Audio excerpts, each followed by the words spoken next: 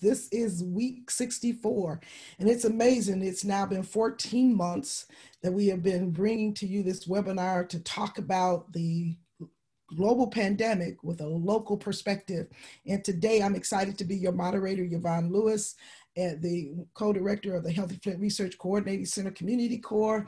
And this webinar is brought to you, sponsored by the Healthy Flint Research Coordinating Center, the Flint Center for Health Equity Solutions, and the Michigan Prevention Research Center. We're excited today to be able to bring you such great information. And I want to tell you, you want to stay tuned. There's some rich information that you'll be able to receive today.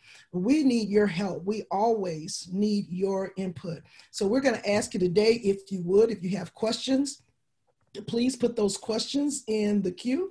There's a little button down at the end of your screen for Q&A, and put those questions in the Q&A, and we will be happy to answer those questions for you. We also ask you to email us at info@hfrcc.org, info@hfrcc.org. You can do that before the webinar. You can do it during the webinar.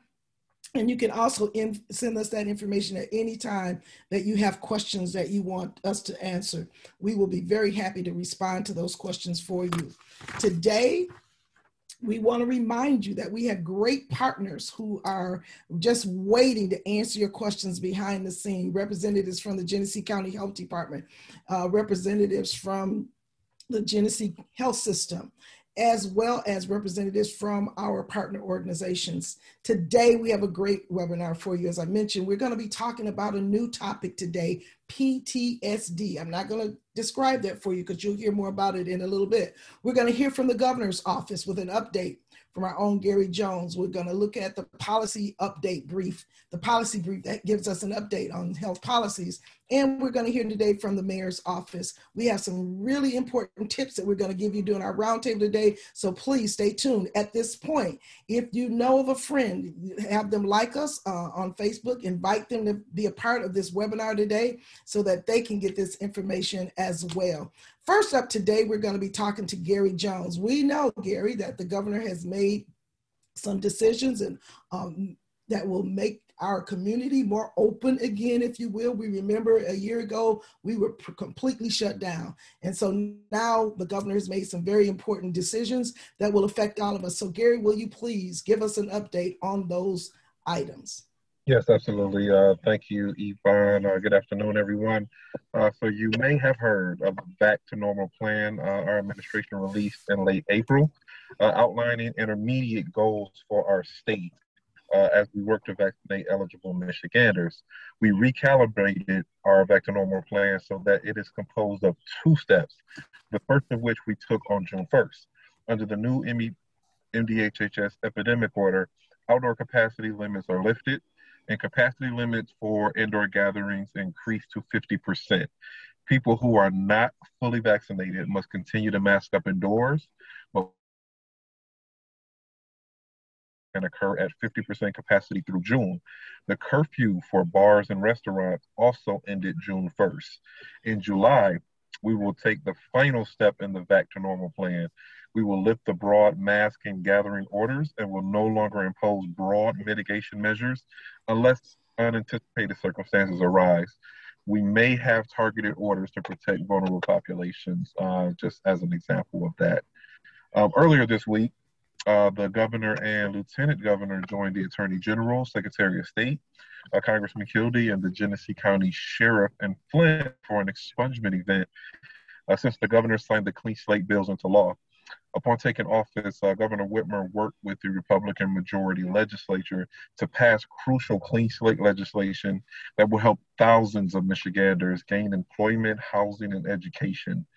Also, the governor recently issued an executive directive to help bridge the digital divide by establishing the Michigan High-Speed Internet Office to make high-speed internet more affordable and accessible. COVID-19 has only confirmed how the lack of high-speed internet access can cause to engage in online learning, to use telemedicine to seek needed healthcare, to search for a new job, or to take advantage of all the online resources. Also recently, the governor and the Department of Licensing and Regulatory Affairs took an important step to address healthcare disparities and improve equity in the delivery of healthcare to all Michigan residents. Last year, upon recommendation by the Michigan Coronavirus Task Force on Racial Disparities, the governor issued an executive directive which directed Laura, or Licensing and Regulatory Affairs, to begin drafting rules that incorporated an implicit bias training requirement. So this announcement caps nearly 11 months of collaboration and engagement with licensees, insurance providers, hospitals, healthcare associations, legislators, state agencies, higher education, and community and advocacy groups. And lastly, I would like to extend a huge congratulations to the class of 2021. We are all very proud of you and ready to support you as you pursue your dreams. And of course, always like to recommend everyone to refer to the catch-all websites, michigan.gov/COVID vaccine and michigan.gov/coronavirus. Still the best catch-all website for everything going on. Thank you, Gary. I just want, before you have to take off and leave us today, something that you've said throughout your conversation today has helped us to see we've been focusing on COVID, but you've talked about so many other things that this has impacted, like the internet, the divide there, as well as opening up businesses to expand our economy again. And so even though we focus on COVID, there are a lot of other things that are impacted by this, even the equity issue that you just raised. Absolutely, absolutely. Yep. And we're going to continue to work to address these different things. We actually, one announcement that I didn't get a chance to mention was the economic plan that the governor introduced yesterday, actually to get people back to work, to get Michiganders back to work, but also to get them bigger paychecks while they're going back to work in the process too as well, and utilizing those federal funds that we received about 6 months ago in order to help do that. But then also a really, really important piece, and I won't spend too much time on it, but getting folks access to quality and affordable childcare. We have a lot of people in the state who would actually love to go back to work now, but there are some challenges, that was posed during the pandemic with making sure that people can not only access childcare, but be able to afford it too as well. So the governor did draft inside of her budget proposal a plan in order to address that piece for parents who need it. Thank you, Gary, and we appreciate you being there on the ground in the governor's ear, because you also take things back from the voices of Flint in Genesee County. So we certainly appreciate that. And you mentioned getting back to normal, what we may call the new normal. It's going to be an interesting thing. And so while we're on our way to that, we want to talk to the Genesee County Health Department, because there's some things and measures that we need to be sure are still in place. And yes, we're talking about reopening and getting back to normal, but we still want to remind you that we are in the midst of a pandemic. It has not been declared over yet. So we're going to ask Sherelle Brown if she would come forward and just talk to us a little bit about some of the things that's happening in the Genesee County Health Department perspective, especially in light of this reopening plan. And I think I did see Dr. Hacker. Welcome, Dr. Hacker. We're glad you joined us as well. Good morning, everyone. So as Gary did mention, there are new mask requirements. We are still not out of the woods, so it's important that although masks aren't being enforced for those who are fully vaccinated, that we continue to wear a mask in, vulnerable settings. As of this week, if you're 2 and older and you have been fully vaccinated, you're not required to wear a mask indoors or outdoors. But it's still important to stay protected, because we have those children who are under 12 who are not eligible for a vaccine yet, that we care for and that we interact with after being in establishments with people who are not and who are vaccinated. So it's important to continue wearing your mask. Next slide, please. And another reason why I say it's important is, although cases are decreasing, we still have 59 cases reported in Genesee County this past week. And some of those cases include variant strains, and our variants came after the vaccine was developed. So some of those strains can break through the vaccine. So we still encourage you to continue getting vaccinated, continue wearing your mask, continue social distancing, and just being safe for your family, your friends, and those who have not been vaccinated yet.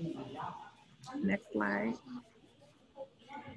And also, in order to know if you have COVID, you have to continue being tested. We need testing so that we can identify those variants, because some of the variants impact our health in ways that are more serious than the original strain. So we encourage you to continue going out into the community at the sites that are available to you: Word of Life Church, Bethel United Methodist Church, Macedonia Baptist Church, as well as your local Walgreens and Rite Aid. We also have Hamilton Community Health Network and Genesee Community Health Center, where you can go and be tested free of charge, whether you have symptoms or not. And I do want to let you know that we are, still making great strides in getting our county residents vaccinated. Ages 16 and older, we have reached about 50% of our residents becoming vaccinated. So that's great news, and we want to get that number up as high as possible. Genesee County Health Department has administered over 78,000 of those, and you'll see on the screen the dashboard. You can also visit GCHD to look further into those details of who's been vaccinated, what vaccine was given, and how we're doing with that. Next slide. And I do want to remind you of our upcoming clinics through the Genesee County Health Department. Today we are at Guadalupe, Our Lady of Guadalupe Church. We'll be here till 2 p.m. If you have not received your vaccine and you're available to come, we do encourage you to get here. Next week, starting Tuesday, can we go back? Next week, starting Tuesday, we'll be at Lake Flint High School from 3:30 to 6:30. And at that clinic, you are able to do childhood vaccines. So if you haven't got your children caught up, you can go to Lake Flint High School. We do encourage you to call the health department just to make an appointment regarding what vaccine your child will need. And next Wednesday, we'll have a early in the day clinic, as well as a later in the day clinic for those who have to work and children who are still in school. So at Grand Blanc High School, will be available to working parents and school-age children from 3:30 to 6:30, 12 and up, who can receive Pfizer. And we'll also be at Central Church of the Nazarene. Thursday, we're available at Flint Southwestern in the evening from 3:30 to 6:30, as well as Shiloh. That clinic will be given 8:30 to 6:30. So have a full day to make it to 2 different locations to get your vaccine. We want to get our children 12 and older vaccinated so that they can attend sports and have fun with their friends during the summer. And next Friday, we'll be back at Guadalupe. All of these clinics are no appointment, so you don't need to pre-register. You can just come to any listed clinic to get your vaccine, whichever works for you. We are still vaccinating our homebound residents, so if you know anyone who has not received their vaccine who is homebound, we encourage you to give us a call at 810-344-4800 so that we're able to serve them.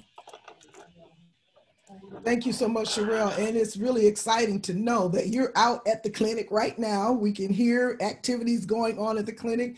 So again, if you know somebody that needs to get the vaccination today and has made that decision, please encourage them. They can go today over Our Lady of Guadalupe, which is located on Carpenter Road. And Sherelle will be there. She can greet you and help make sure that you're well taken care of. Want to invite our panelists now for the roundtable. We're going to take this next few moments and talk to you about some of the specifics about things that are happening. Dr. Reynolds is going to join us along with Dr. Hackert. Lottie, please join us as well. And we want to just look at the fact that we have all of these opportunities that are available to us in the community. And Dr. Hackert, I just want to start with you to say, as a health officer, how you have listened to community. I think this is a real theme today. I want everybody to really understand how important your voice is, because when you listen to the activities or the things that are happening, it's because the voices of community have been heard. And you're in a lot of places, Dr. Hackert. Help us to understand some of the things that the health department is doing to make this happen for us. Oh, that's a lovely and broad intro there. So thank you. I'm going to start with good news. I think a couple people may have already heard it, but I do think it's great news. So I have asked our epidemiologists to start doing a trend data, because when you have over a year of data,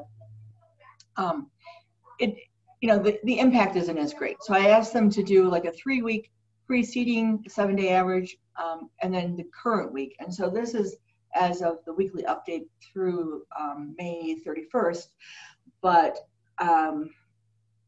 the number of cases with unknown race continued to drop, and this previous week it was only 21% of the cases referred last week had unknown race, whereas it was up to 39% since the beginning of the pandemic. So that is a huge improvement.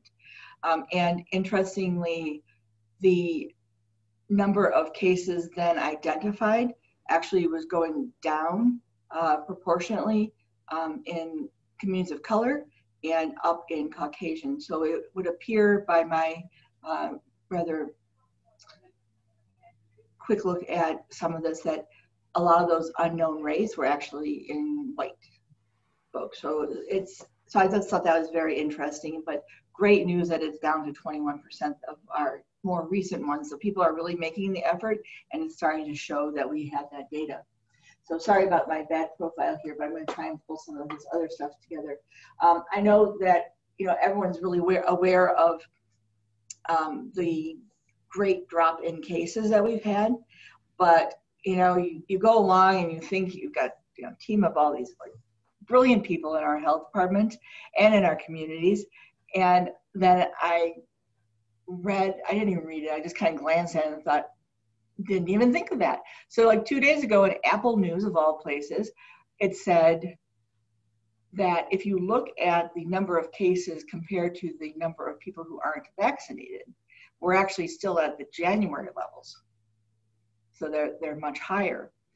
And I'd be very curious how many other people have had that discussion, because I had not actually thought of that really. I was just like looking at our overall numbers and saying, oh good, it's trending down, trending down, trending down. But that's as our vaccine rates are going up, the pool of people who are vulnerable to this, gets smaller. And so the case rate is actually quite high if you just knock out the people who are vaccinated. So the really great news though is the changes that the CDC made were based on some very recent studies that showed two different things. One, when you say that the vaccines are about 95% effective for the mRNA, the Moderna, and the Pfizer, that's about 5% of people who are still at risk of getting an asymptomatic or mild to moderate case.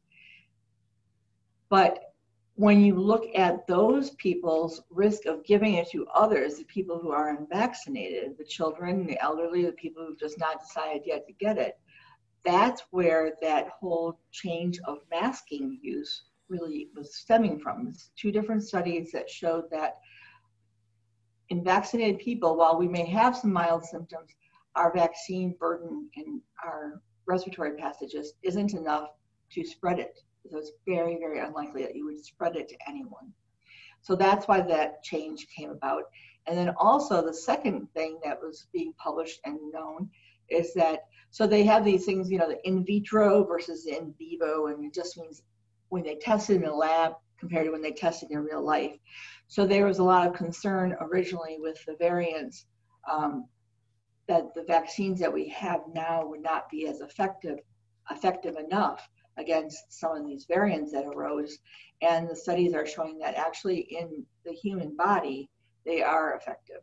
So that's why there was a lot more comfort with saying that people who are fully vaccinated 2 weeks after your full last vaccine dose, that we can feel comfortable now, going out. I feel like the word that comes to my mind is exposing ourselves, because it just seems like you're so exposed now when you go into a store and, they don't require, I dropped my pet off today and it says, if you are fully vaccinated, you don't need to wear a mask. And it was like, like this. So it is safe. It's safe to go back now. And so when you are in a mixed group though, when you're in a healthcare setting where people are immunosuppressed, it's always going to be, you need to wear masks. I think that should be something going forward that we do to protect people against flu and other respiratory transmission of diseases. But right now that is mandated. Also shared public transportation, you still have to wear masks. And if you feel uncomfortable without a mask, put the mask on.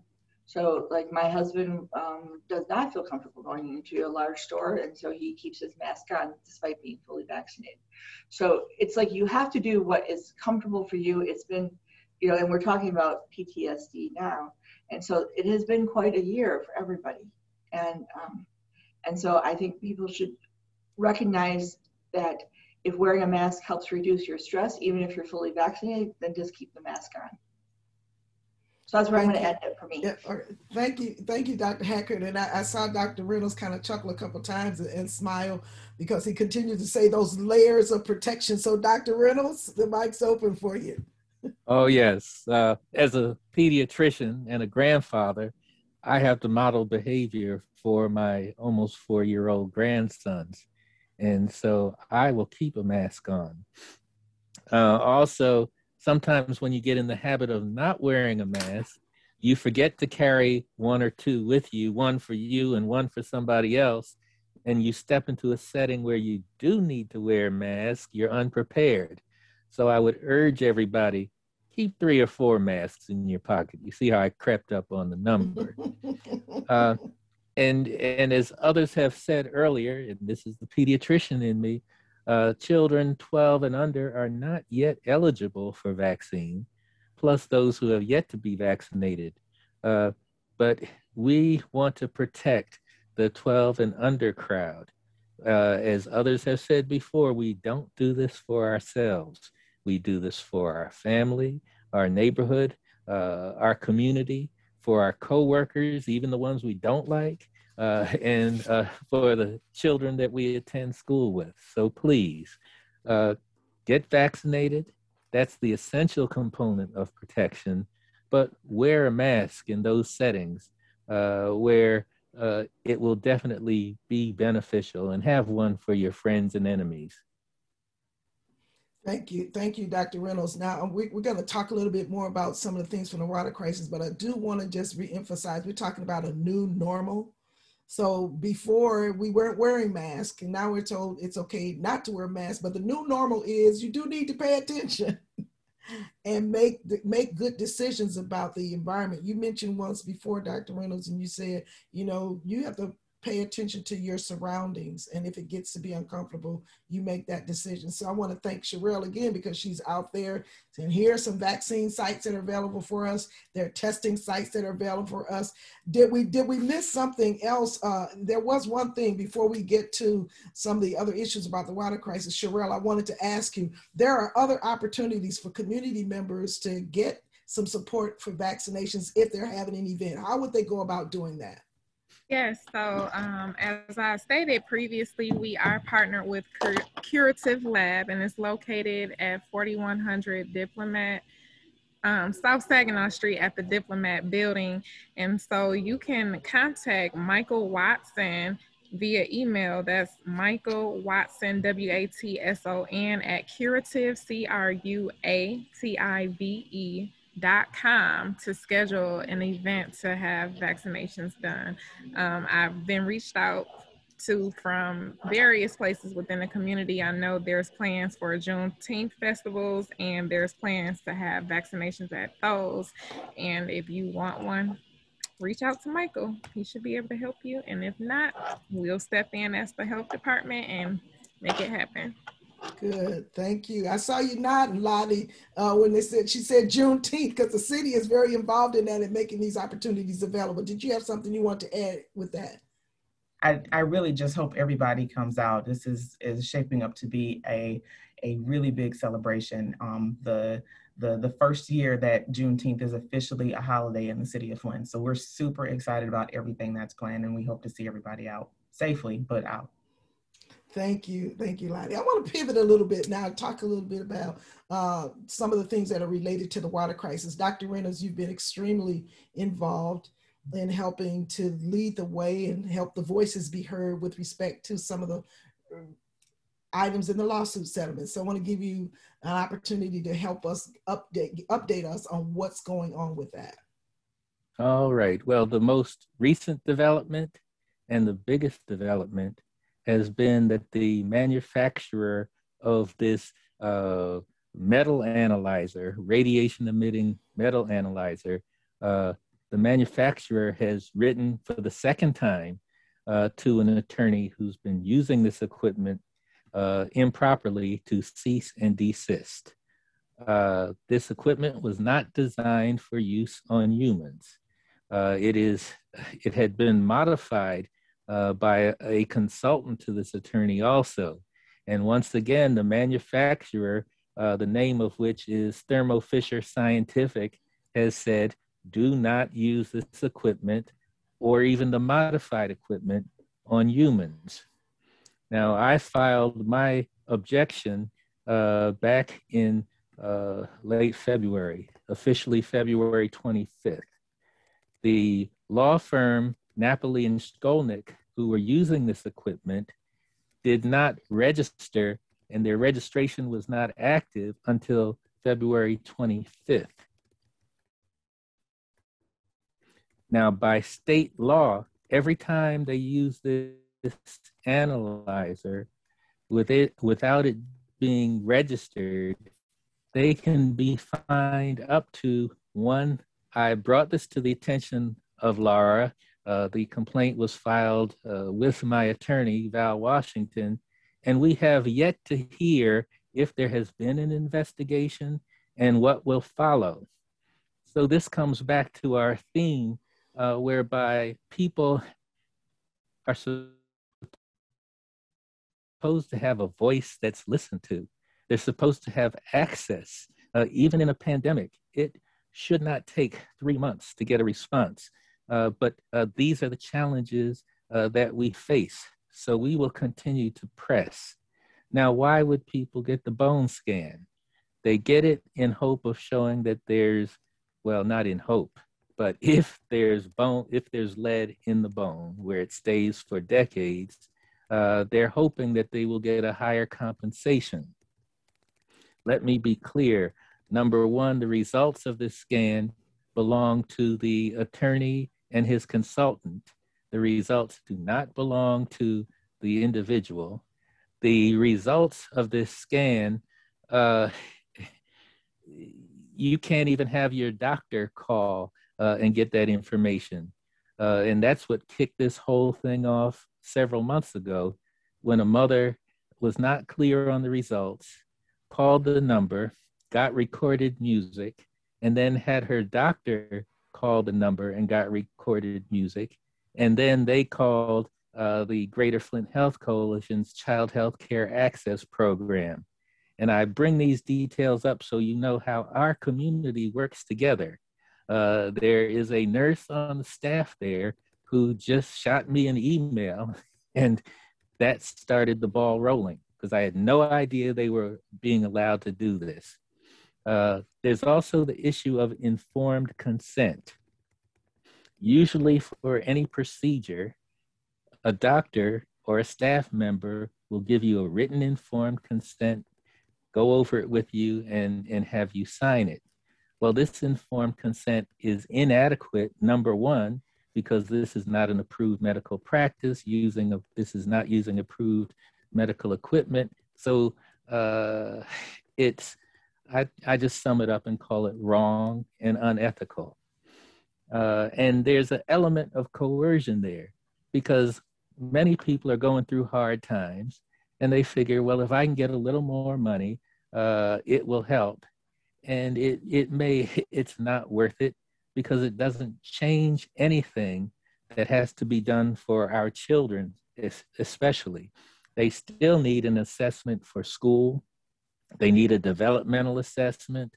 And if there are other sources of lead in the house, now that we've finally gotten the water straightened out, if there are other sources of lead, that still needs to be addressed. So as we used to say on the corner, don't go for the short money, go for the long money, and nothing is more valuable than your child. and yourself. And that's the long money. Thank you, Dr. Reynolds. Now, I know people are maybe asking, what is this device? Can you give us the name of the device that they should be considering, or should we come back and talk about that at a later date? I'll give you the brand name. It's a Niton XL3T 950 gold with 2 Ds plus XRF analyzer. Okay. And the short name is XL3T. XL3T. Yes, nobody should we call it a radiation gun. Nobody should be pointing this at any human. And if you see the manufacturer's handbook, it explicitly states, do not point this at a human. My environmental health friends, engineers, they wear lead aprons and they have an exposure tag so that they can register how much exposure they've had over time when they use this. And so it's not to be played with. So Dr. Reynolds, one of the things we talked about, and this is a comment from one of our members in the webinar, and we talk about the importance of community voice, and we're just about out of time for this segment. So I want to know if you can give us a quick answer. We can come back to this later, but what can our community do to support? What are the things that we can do to help keep this in the forefront or move this agenda? Well, if the law firm kept its word, they stopped using this equipment. If you've already had the scan, there's really nothing you can do. And I would not say there's inordinate worry, but just discourage people from signing up if they resume. There is a case July 12th. The federal court will hear my objection as well as several other Flint residents, and we'll see what the judge and the special manager in the case are moved to do. So stay tuned. Thank you, Dr. Reynolds. And I know you'll be here to update us as things go forward. So let's just support Dr. Reynolds by, as he said, make sure we talk to others.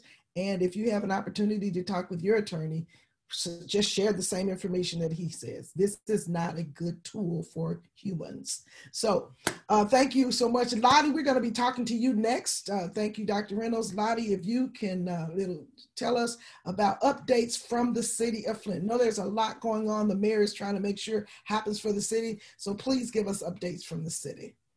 So thanks again for this opportunity. And I really just wanted to make sure that I pointed out a couple of things that have popped up in the conversation. One, masks. The city of Flint does have masks available for use. If you don't have any, if you need some, if you are a member of a church that may be opening back up and you'd like to have a stash of masks available for members when they come, feel free to give us a call at 810-410-2020 and we can get masks to you. The city of Flint also has filters. We want to make sure that we remind people of the importance of using filters, and also if you don't already do this, flushing your water. Flushing involves opening the taps and letting the water run to remove the water that's been standing in the lines in or outlets. So be sure that occasionally you are flushing your faucets, especially those that are not connected to filters. Also, the city of Flint is out collecting water samples. I saw a comment in the chat about someone who needed to know whether or not their water was okay. If you call that same number, 810-410-2020, and let them know that you are interested in being part of the sampling, they will bring a kit to your house. They will give you instructions on how to use that kit. And in some cases, if you are able to provide a sample and you provide it, and it's a one that we can actually use to meet our lead and copper rule requirements, then you'll receive a $25 gift card for Consumer Energy. If you need information on how things are going, you can go to the website, cityoflint.com/progress report, and it'll give you a progress report on Flint water. Let you know right now current water quality results. The last testing standard revealed 6 parts per billion. Federal standards is 15 parts per billion or less.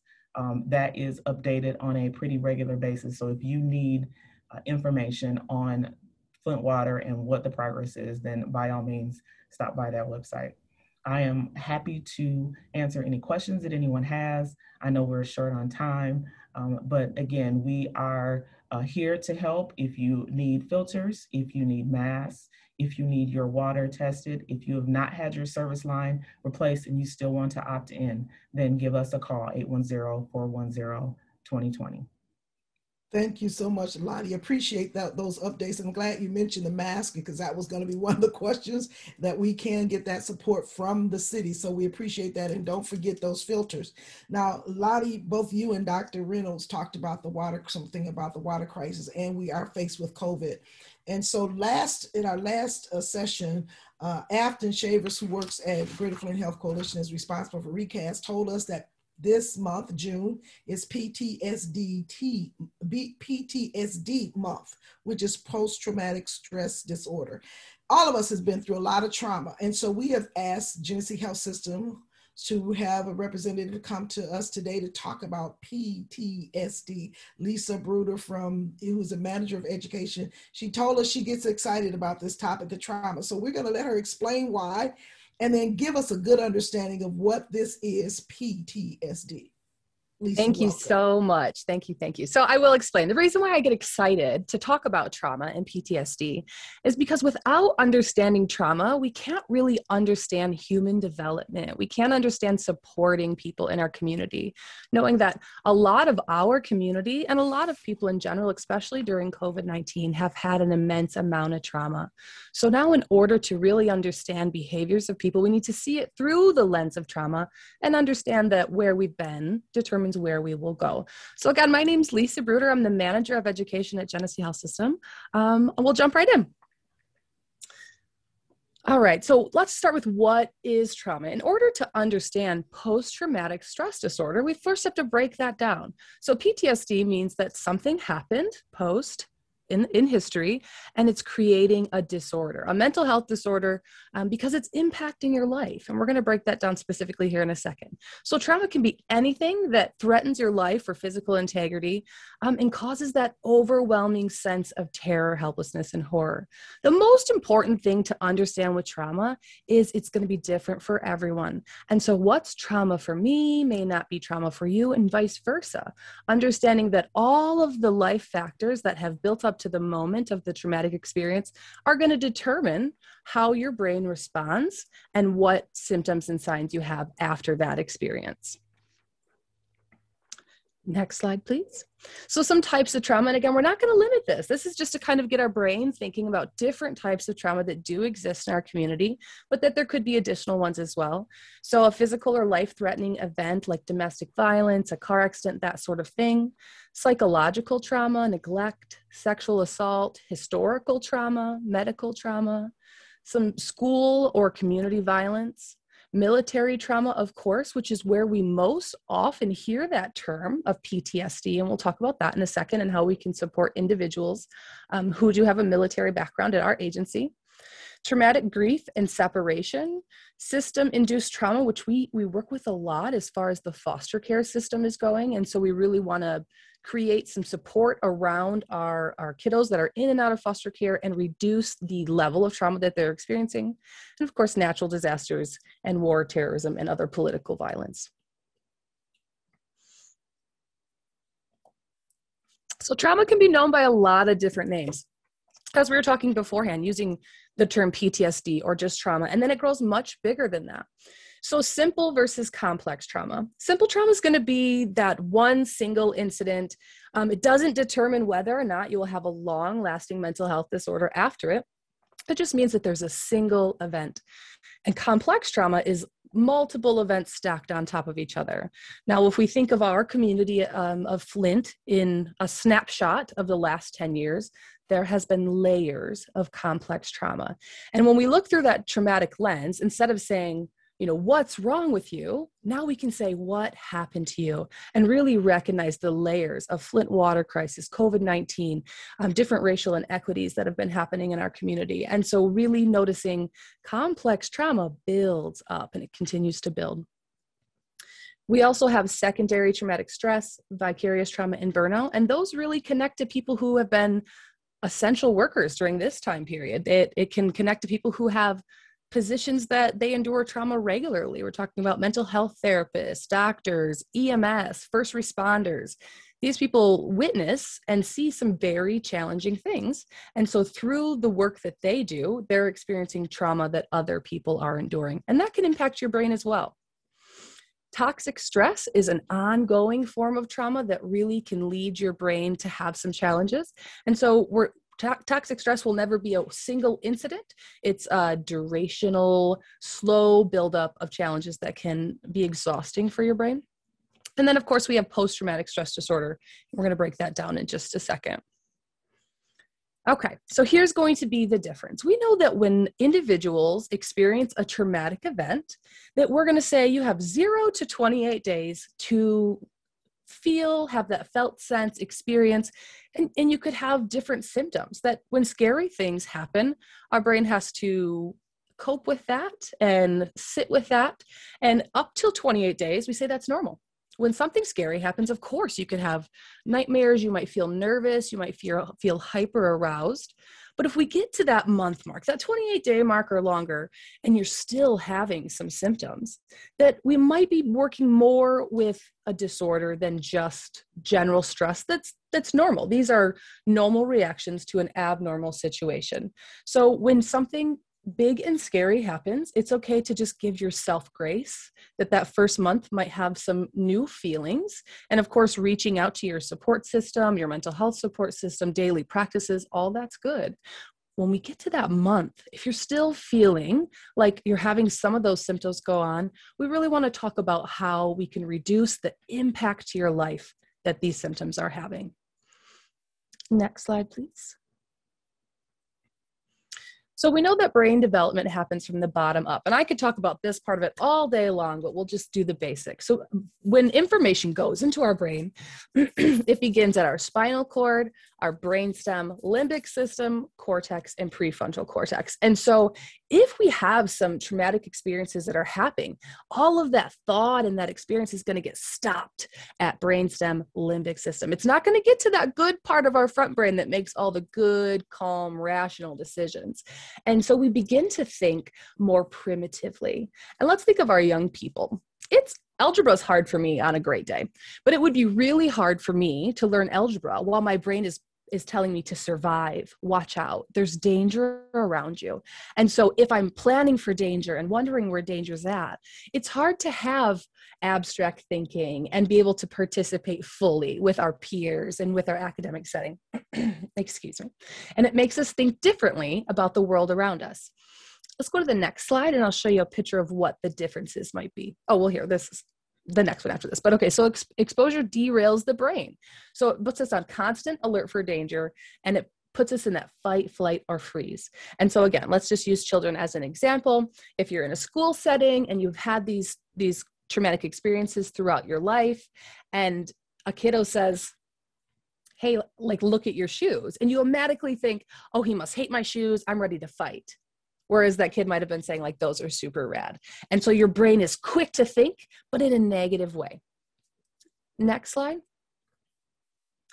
Okay, this is the picture. I love this picture. Berenstain Bears, right? So the picture on the left is calm and happy. He's whistling. There's happy balloons, selling flowers, some woodland creatures.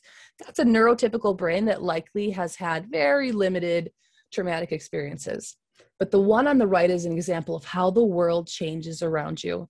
If the trauma has created your brain to function mostly in that primal space, then instead of looking at the person selling flowers as, this is so kind and nice to sell flowers and make the world beautiful, your brain might think, there's something wrong with these flowers. This person is trying to create danger to me. Again, with the woodland creatures, they go from friendly and happy to kind of evil and ominous. And so traumatic experiences makes our brain see things differently. And we as practitioners and professionals have to help people and understand if they're irritable or not feeling so great or experiencing some of those traumatic symptoms, that we say, hey, I get it. You've been through some hard stuff. Next slide, please.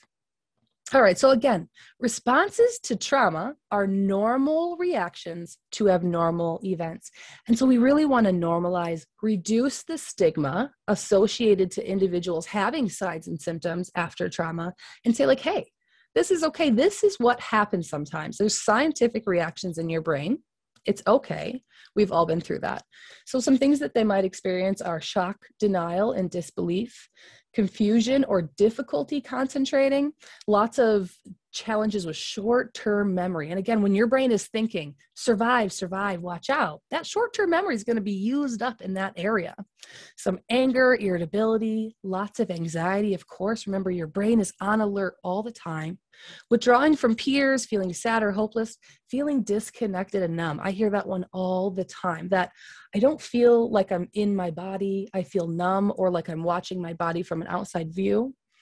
Lots of sleep challenges, having insomnia or nightmares, fatigue, being startled easy, difficulty concentrating, racing heartbeat. So again, a lot of these symptoms that we would normally identify as anxiety, we can say, okay, this person has anxiety, or say, it sounds like you're experiencing anxiety. Let's think really critically about what may happened in your life in order to experience this feeling. So that racing heartbeat, agitation, aches and pains, muscle tension, we often carry that in our shoulders and such, and really feel it. And so when we have all these signs and symptoms, again, 28 days, pick a random number. You can feel these things for 28 days as you're working towards wellness and healing. If we get past that point, we want to say, let's talk about this some more. This seems to be really impacting your life. And so PTSD is broken down into 4 criteria. The first criteria is exposure. So we say, let's talk about what you've been through, what's happened, and could there be an experience that may have been traumatic to you and to your brain? So there's that exposure.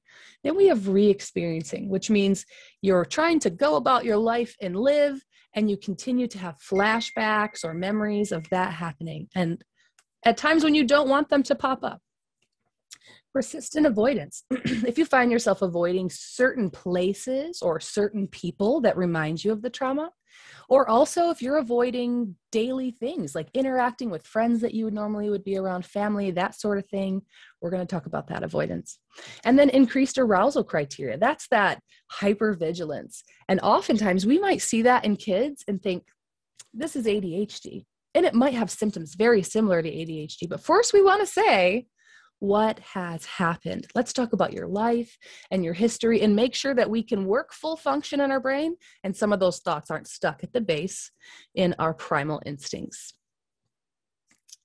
So the wonderful thing is, and I would never want to talk about trauma or PTSD without providing some sort of hope, is that experience grows our brain. This is in no way a life sentence of terror that as a practitioner, we can treat trauma and recovery is possible. And so we can form new connections. And there's lots of different therapeutic interventions that can work for this. And we can build in those positive supports and positive connections to change the brain development back to a healthy space. So the more that those positive experiences are repeated, the healthier and stronger those brain connections are going to be.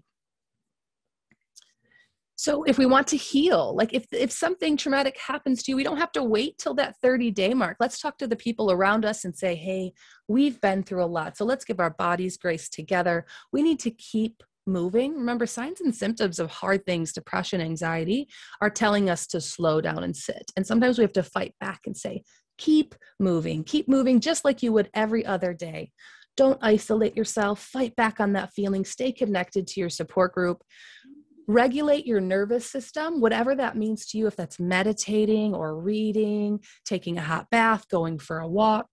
We want to take care of our health. And especially at a time like this, some of us have missed some doctor's appointments, dentist appointments, things that have been derailed from COVID. Let's get back on track and make sure our wellness is in check. And then, of course, we can seek some professional therapy if you're still having a difficulty. If this trauma is impacting your ability to live life at home with your family or live life at work, if you're continuing to have those symptoms, then we want to talk about it and get into a treatment that works for you.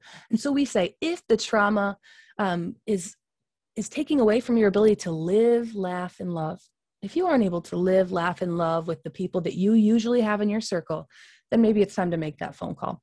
And of course, we have to mention, if you're using drugs or alcohol to avoid that re-experiencing or hyperarousal, we just want individuals to recognize we know that battle. We battle that battle of escaping a feeling and feeling calm for a moment, but those will only prolong that feeling. So if we work through it through a professional setting, you're less likely to have compounded issues with drugs and alcohol later on. So at Genesee Health System, we do have a veterans navigator. His name is Eduardo Calzada. And you can reach Genesee Health System through one phone number all the time. Anything you're looking for mental health in the community, you can contact us. It'll be on the next slide as well. So just a second. We'll give you that phone number. Thank you. 257-3740. That's our customer service line. When you call that line, there is a care specialist that's going to talk to you about, hey, what can I help you with? We can just talk about the system. We can talk about your care needs. Of course, there's a huge spectrum of things. We do have a 24/7 now behavioral health urgent care. So at any time, if someone is struggling, you can have face-to-face virtual chat with a mental health professional to talk about some of those struggles. That person will be able to put you in touch with Eduardo. Customer service can put you in touch with Eduardo if this is a veterans navigation concern. And then anyone else in the community, regardless of income, regardless of health insurance, regardless of anything in the world, if you need help, GHS is here to support people. There are no more treatment barriers to who we can serve. We can support everyone in our community with a huge variety of services. And then also we have that text Flint to 741-741. We found that that works really well for young people. And we can post those flyers all over or give you flyers for your organization as well. And we do community outreach. So if you want to take mental health first aid, that's an awesome class. It's 8 hours. You get a certification at the end to teach you all about how to respond to a mental health crisis. Any complaints, concerns, questions about our systems, please reach out to us. We want to be a huge support in the community and continue to connect with people who need our support. So I know that was super fast, but if anyone has any other interest, my name is Lisa Bruder, and you can call that same number, 257-3740. Connect with me, and I'd love to further this conversation as well. Thank you, Lisa. And I think we'll be hearing more from you because you pointed out some really significant things. And one of the things that you really mentioned is that multiple traumas. And of course, we're here talking about COVID. We've talked about the water crisis and other things. We talked about the health inequity. So we have these layers of trauma. And one of the things we want to do is reduce the stigma of talking about our mental wellness. Yes, so we'll look forward to having you back again with that enthusiasm about trauma. So I would love to. If you have questions, we'd like people to put their questions in the Q&A, and you'll be here to answer them for you even today. So thank you again, Lisa. Yes, and we talk about the importance of community voice. So we want to provide you with ammunition. And one of the ways we've been able to do that is through our policy briefer. And so Dr. Deborah Verholden is leading the team at MSU. She's not with us today taking some much needed R&R, but her capable assistant, I call her understudy, Mary Catherine, is here to give us the update on the equity brief. Mary Catherine. Yes, thanks, Yvonne. So if anyone has any questions, shoot me an email, crawf457@msu.edu. And just because we always run tight at the end, I'm just gonna hop right to it. So thanks for having me back. We've covered the news that cases, have declined for the 6th consecutive week.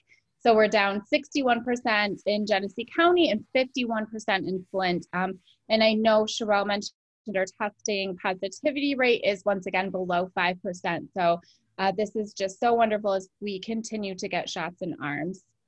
So let's take a look at the data by race groups. On that next slide, and I just want to bring your attention back to the trends. So as you'll see, if you take a look at the bright red bar, as case counts decrease, our amazing colleagues at the Genesee County Health Department are able to resolve that missing data. And as you heard from Dr. Hacker earlier, they're actually able to determine that the missing data in Genesee County are actually more likely to belong to white residents rather than to other groups. So this is really amazing news as we continue to track the progress of COVID health disparities. And then on the next slide, you can see what geographic spread looked like from the month of April to May. So it does look like I cut a little bit of my graph off at the bottom. But so for those who haven't received the equity briefing yet, that teal green shows us the case rates of each municipality from the month of April. And then the blue just below shows us the case rates from the month of May. So as you can see, Genesee County has really done just an incredible job across the board of getting vaccinated and getting and just doing our personal responsibilities to get things under control. And I, of course, want to draw your attention to the city of Flint standing strong. So recall that last month, Flint was about 9th when it came to new cases, and we're right now for the month of May, we're about in the 12th position. So we are hanging in tight. I just want to keep these trends going so that Dr. Froholden has some good news to share when she comes back. And so with that, I'm just going to kick right off into recommendations. So I want to be very clear. Policymakers need to kill Senate Bill 460 while it's in committee. This bill limits discussions, it's seeking to limit discussions in classrooms of how racism has shaped the history of the US and, you know, modern institutions. And if teachers or school districts were refused, they would actually lose 5% of funding. And I just have to point out that this type of political meddling, especially in which school funding is used as a game to implement an quote unquote anti-racist curriculum, actually furthers racism and oppression as the sponsors of this legislation have intended. So this is the time for citizens to speak up and for policymakers to listen. Kill this bill. I highly encourage you to read a piece that was attached in this brief. I will go ahead and put it in the chat as well, by Dr. Dorinda Carter Andrews, an MSU professor who has a lot of good answers to many, many questions relative to this proposed legislation and the background of this effort. And then let me just hop right to our next. Mary Catherine, quickly before you leave that, when you say kill the Senate bill, what do you actually mean by that? Do you what I mean is, so right now it has been heard by the Senate, and if it continues to move forward, it'll keep going down that legislative process. But if the committee that this bill was referred to refuses to schedule a hearing for it because they don't like the content, because they don't support it, then that bill will die right there. It will not move forward in the legislative process. It'll stall out and would have to start from ground zero. Thank you. Yes, absolutely. So the next thing I wanted to just really quickly talk about is Michigan's